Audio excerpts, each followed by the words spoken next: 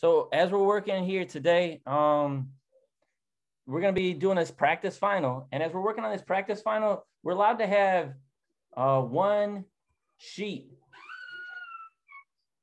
written out. So we're allowed to have one sheet that we write out. We can have an equation sheet or something. We're going to have one sheet of, you can do front and back on it and stuff that you can write out, but no notebooks for the final. Like they're all closed up. So like that's not going to be happening here. So as we're going through this practice final, I want us to be aware of that. Now, we will be getting an equation sheet. As we get an equation sheet on the day of the final, and probably even tomorrow, I'm going to show us how we can use that equation sheet. Ideally, I would have it here for us today, but c'est la vie, huh? So I want to try to work through some of these. And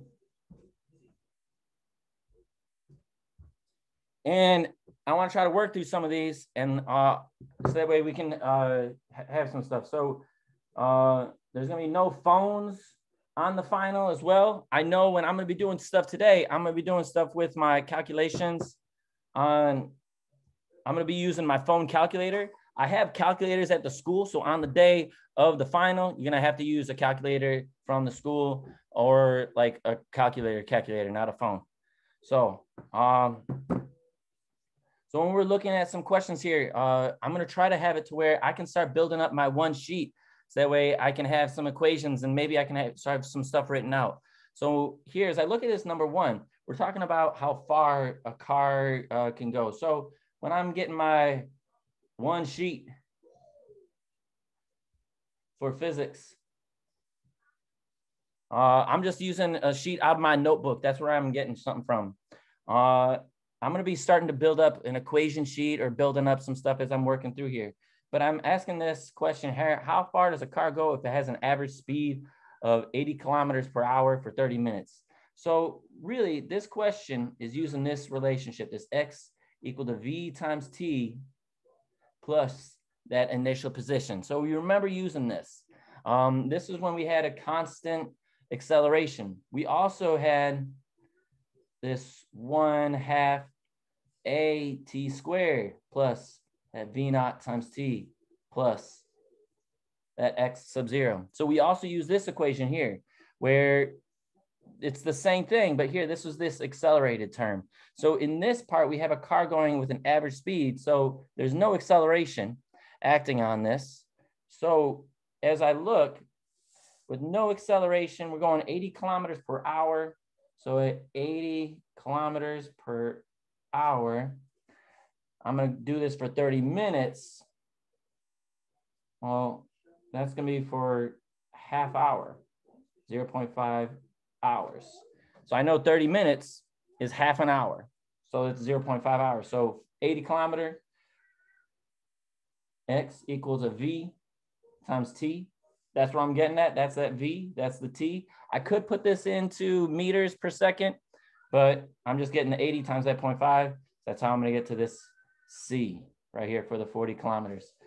But really what I wanted us to see was this equation here. So as I'm building this up, now I'm having something to where this, I can have my x be my displacement.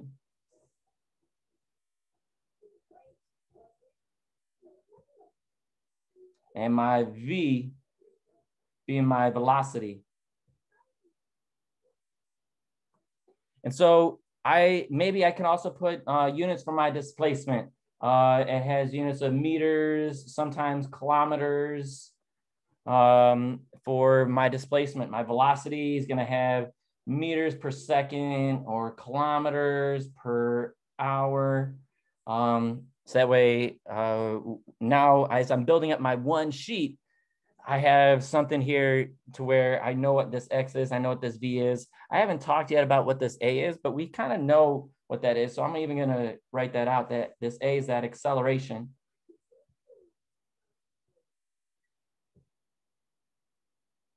In terms of meters per second squared. You can also do kilometers per hour squared. It's a time per unit, or a meter, a distance per unit time squared.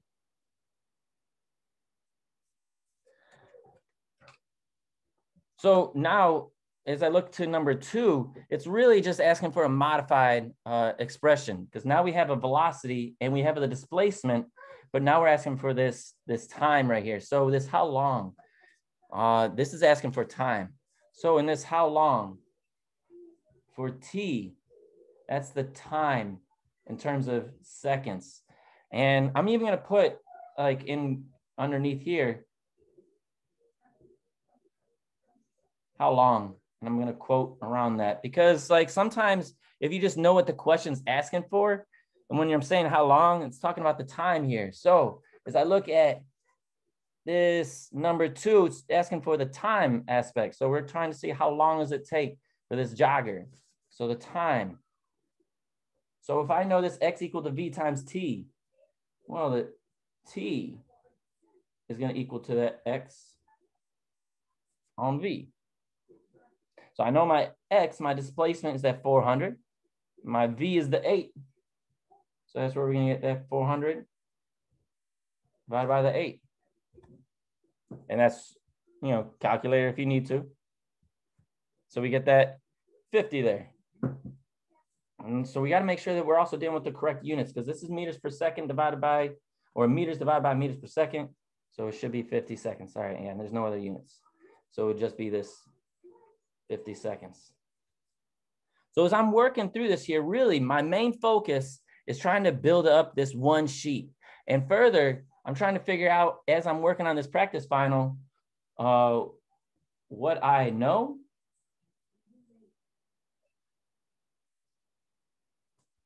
versus what I don't know. Like these first 2 problems, some of you guys might have been able to do it real easily, like real fast. So like that could have been done. Some of us might have looked at this and have no idea what to do. Well, this is where I want you asking yourself, what do you know versus what do you don't know? So I even gave us more problems here, more problems as I look through. Well, where I want to take us now is, I want to kind of skip down. I want you guys to be able to do this graphical analysis right here. So these number 3 and 4, that's using this graph over here. I want you guys to try to look at that. But as we try to look at it, I'm going to try to just analyze the graph. I'm not necessarily even going to tackle the problems. As I look at this graph, I'm looking at a distance versus time graph. And so I know with my distance versus time graphs, my x versus t, if I had this, then I have a velocity versus time that would be a constant positive. If I have that, then my acceleration versus time is a constant 0. These are just the graphs. Now I'm going to come down here. If I make another x versus t and a velocity versus t, and then an acceleration versus t graph. Now I had a straight looking one, and now I'm going to get a curvy looking one. With a curvy looking one, now this velocity is changing. So when it was straight, we had a constant velocity. With a curving, we have a changing velocity. So this change velocity here, we see it starts off 0 going to positive. So my velocity is going to be 0 going up to a positive. And if my velocity constantly positive increase, I'm going to have an acceleration here that's going to be a constant positive. And there's more graphs to this. Mostly I just wanted us to start thinking back to where we had these graphs, where the slope of our position versus time was the velocity versus time. So that's why we have a positive slope. We have a positive velocity. Here we have a changing slope. So we have a changing velocity. And the slope of the velocity was that acceleration.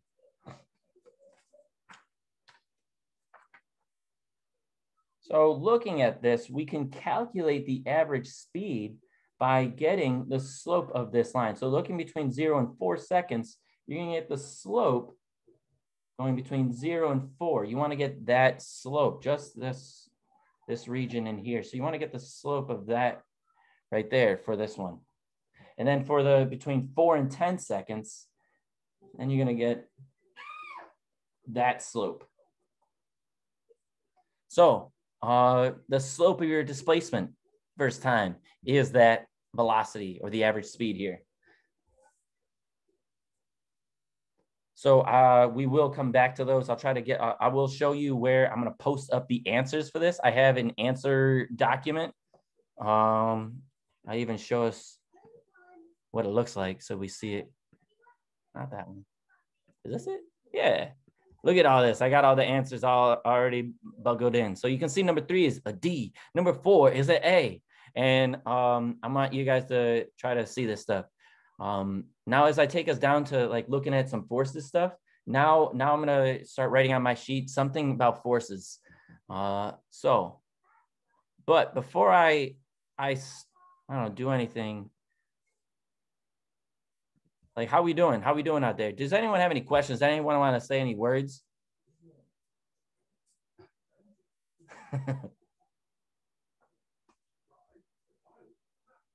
No words?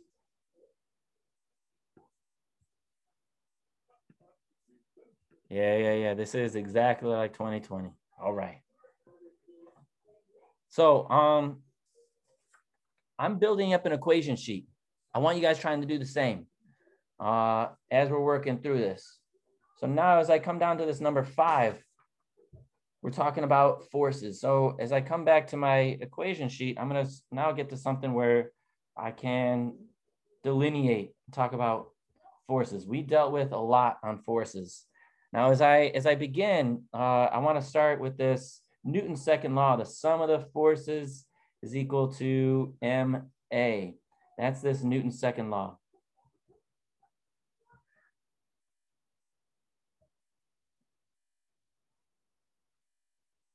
So we know Newton's second law. We also know force of an action is going to equal to the force of a reaction.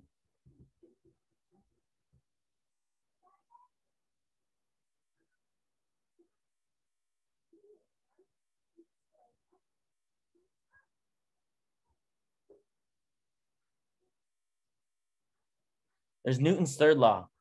So this is like when we talked about this Newton's third law, it's been like where I said, if I hit a kid with 100 Newtons, then my hand hurts because I hit him with 100 Newtons and now my hand got hit by that kid with 100 Newtons. And so if I slap a kid with the back of my hand, I'm going to write him a referral for hitting me. And that's the reaction, action, reaction. For every force, there's an equal and opposite force. So just like if you guys like, I don't know, if you guys slap the table, your hand is going to hurt because the table slapped you back equally. For every action, there's an equal and opposite reaction. And so when we get to this Newton's second law, I'm going to come back. I know I'm jumbled this up a little bit, but this F equal to ma, if it equals to 0 Newtons, if the sum of the force is equal to 0 Newtons, then we have balance in the forces. These are balanced forces. So when there's balanced forces, we have constant velocity.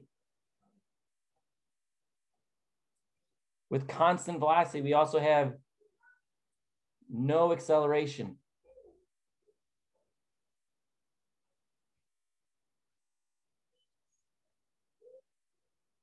With balanced forces, it can move, just not speed up.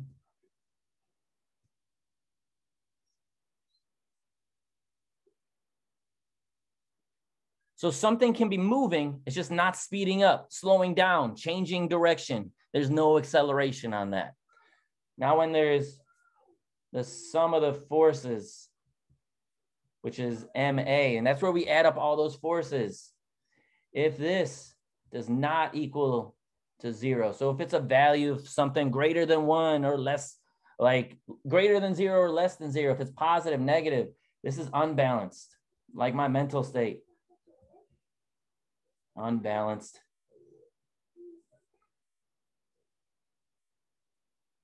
It's unbalanced. So when it's unbalanced, we're going to have a change. So with unbalanced forces, we're going to lead to a change. We're going to lead to a change in the velocity.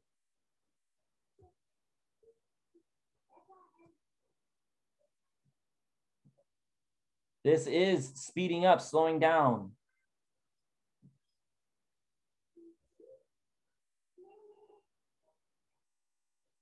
Or change direction.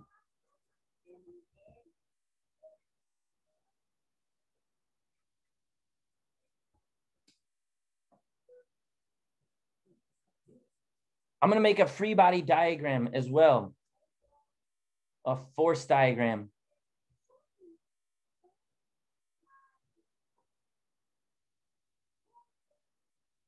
So in these force diagrams, recall mg, that's that force due to gravity. We can have something like the normal force. This is the normal, which is from the floor or a surface.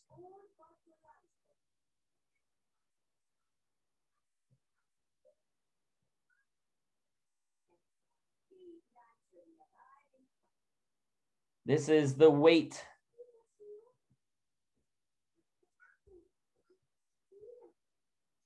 From gravity.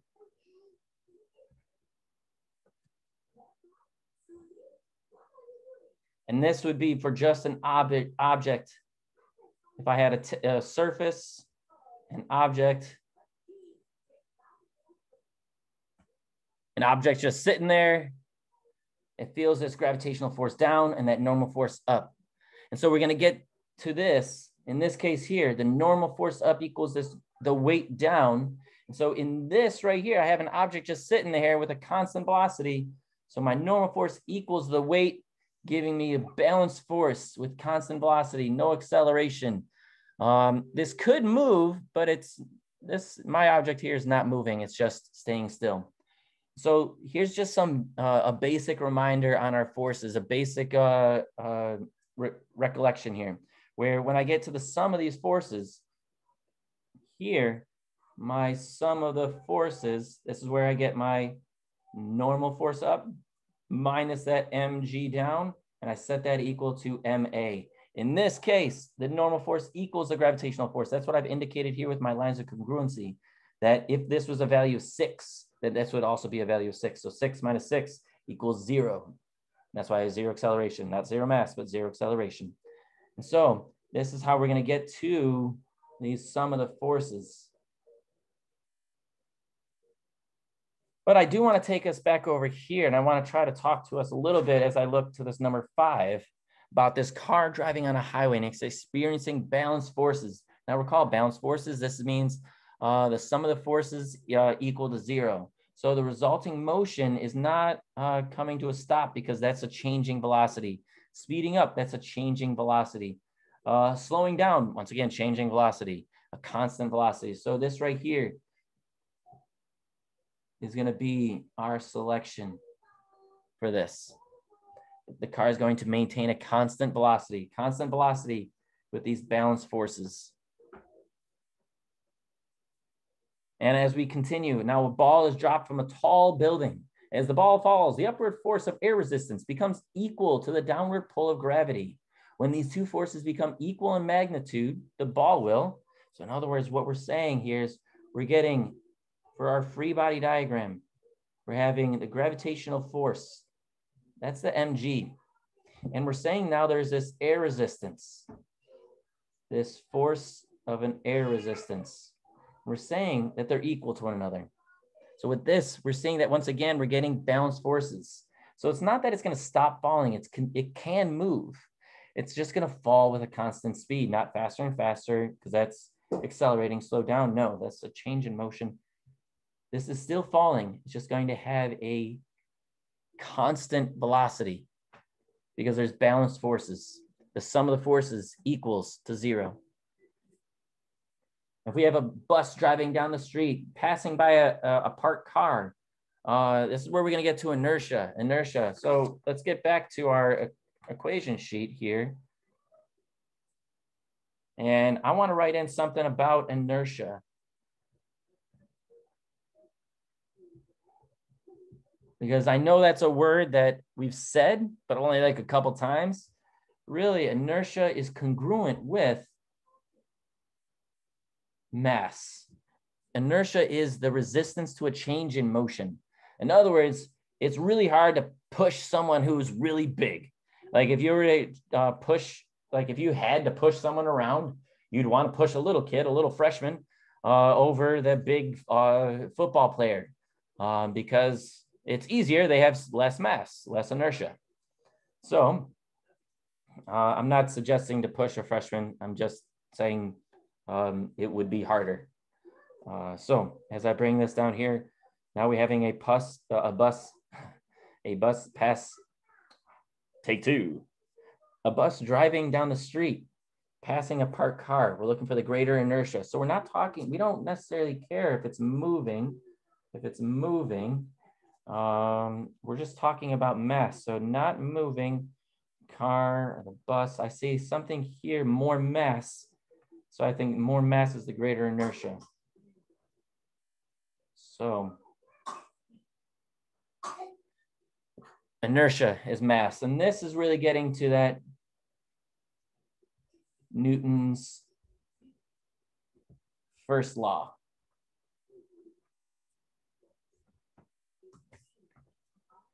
So now we can use the Newton laws of motion to do some calculations. And so if we have a force here, we know that F equals ma.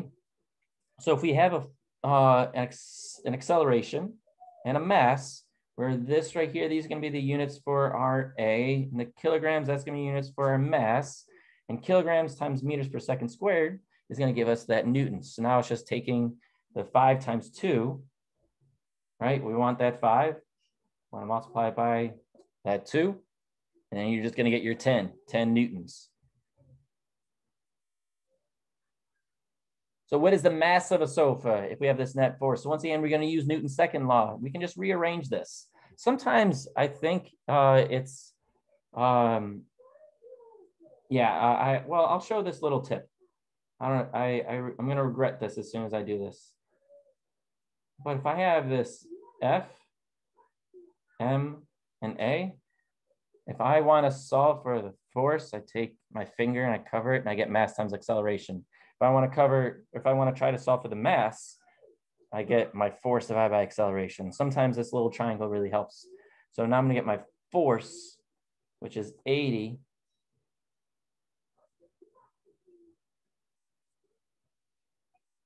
And I'm going to divide my 80 by my acceleration, which is the 0.5.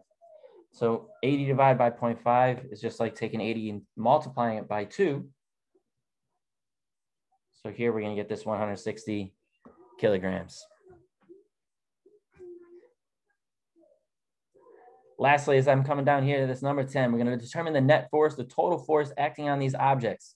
So now we're going to get to the sum of the forces. So now we're going to sum the forces here. So if I take this object here for A, I could take 6 minus 2. 6 minus 2 is 4. I'm taking a positive 6 and I'm adding in a negative 2. I'm saying that because going this way, I'm calling positive. Going this way, I'm calling negative. So some of the forces then for object B, I'm going to get 5 plus 3. 5 plus 3. 5 going in the positive direction, 3 going in the positive direction. We're going to get to 8. And the units for this are all newtons. So now object A has 4 newtons. Object A has 4 newtons and object B has 8 newtons. So now I see my selection is going to be this letter D. So as we continue looking, there's more stuff we can go through. I'm not gonna go into all of these right here because some of this stuff I want you to be able to do the calculations. I want you to do the calculations to get to this. And I'm also putting up the answer sheet for this. So you'll be able to see the answers. I just want you to work through it yourself first.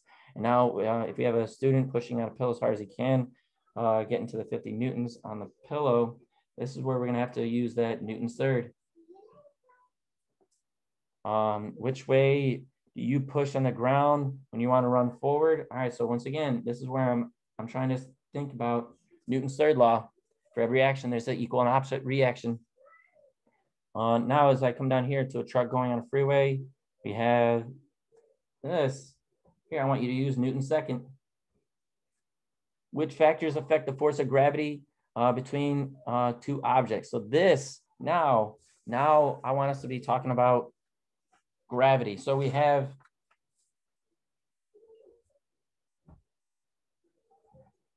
gravity. And sometimes it helps if I just say this. I don't like doing this, but gravity in circles, because really when we're talking about gravity, we're going to be getting back to this circular motion. So in this gravity, we know this equation here, this force due to gravity is that capital G, M1, M2 on R squared. And that's because when we're dealing with an M1, let's say this was the Earth. I like putting the Earth as the center.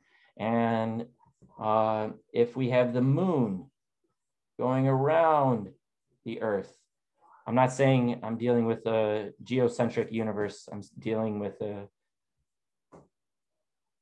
moon. And now I'm going to have this be mass 2. This is mass number 1. Well, the radius R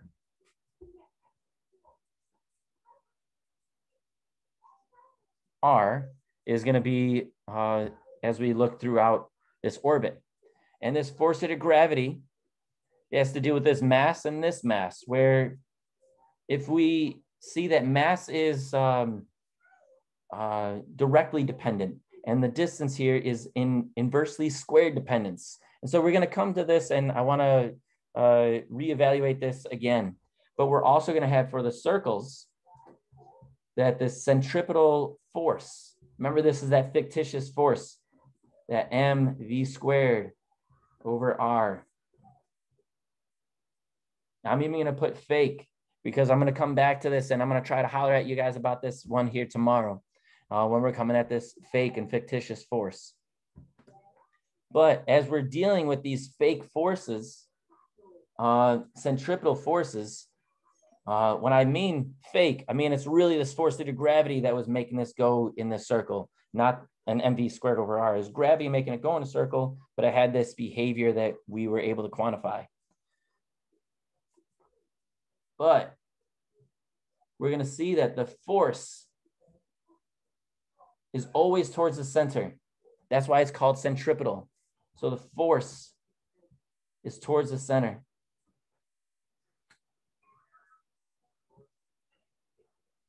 And if the force is towards the center, then we know the acceleration is also towards the center. The force is towards the center and this acceleration is towards the center.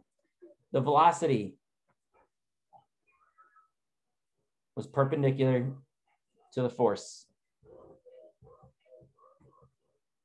Perpendicular to force. So that velocity is perpendicular to the force, this V.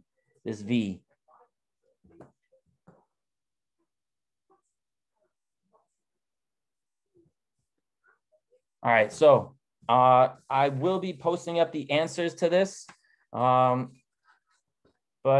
right now, I want you guys to keep working through, trying your best, trying to work on this equation sheet and trying to make some stuff come together. Oh, someone typed in a question. I don't understand anything. That's not a question. All right. So